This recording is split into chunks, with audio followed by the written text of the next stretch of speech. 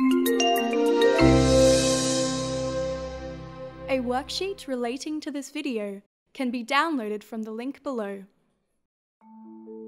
Water pollution occurs when harmful substances are added to our waterways, including ponds, rivers, lakes, and the ocean.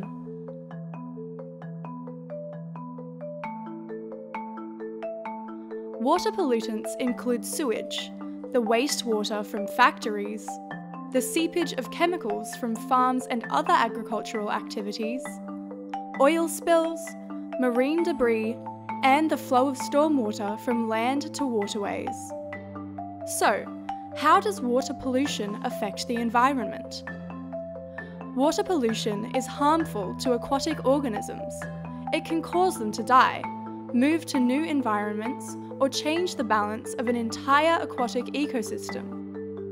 Marine debris also has a direct effect on large aquatic vertebrates like seals, dolphins, and turtles.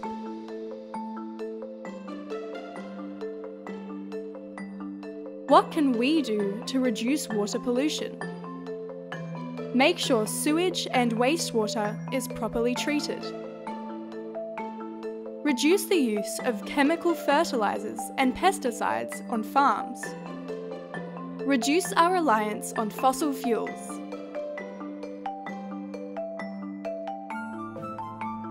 Direct stormwater to treatment facilities rather than directly to waterways. And never litter. Let's keep our water clean. And as always, thanks for learning.